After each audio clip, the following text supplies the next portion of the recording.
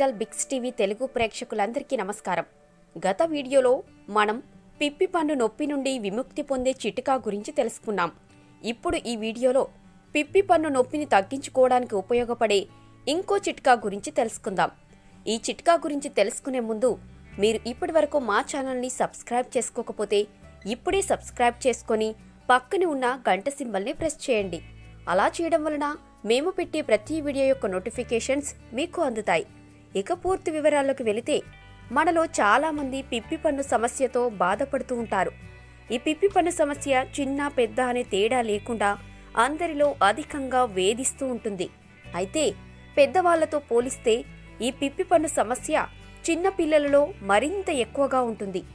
మనం తిన్న ఆహారం ఏ కొద్దిగా అయినా ఆ పిప్పి పన్ను సందులో కొంచెం ఇరికిపోయిందంటే ఆ నొప్పి తట్టుకోలేనంతగా ఉంటుంది.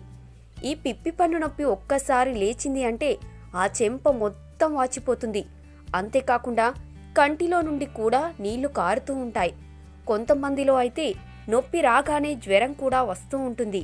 అయితే ఈ పిప్పి పన్ను నొప్పి తగ్గించుకోవడానికి చాలా మంది అనేక రకాల మందులు వాడతారు. అయినా కూడా ఆ పిప్పి పన్ను సమస్య తగ్గిపోదు.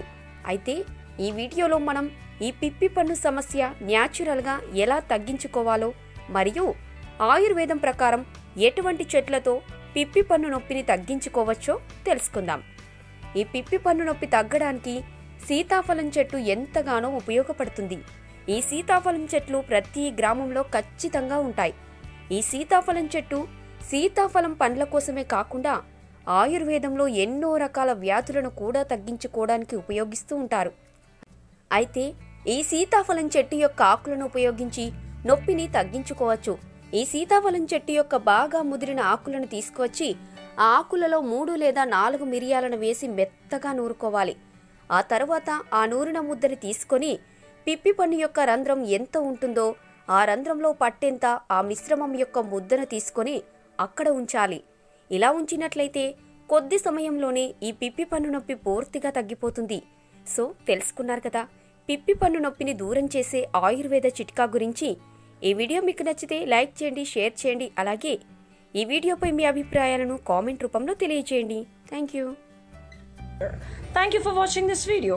If you like this video, please hit a like, share, subscribe and press the bell button for latest updates. Thank you.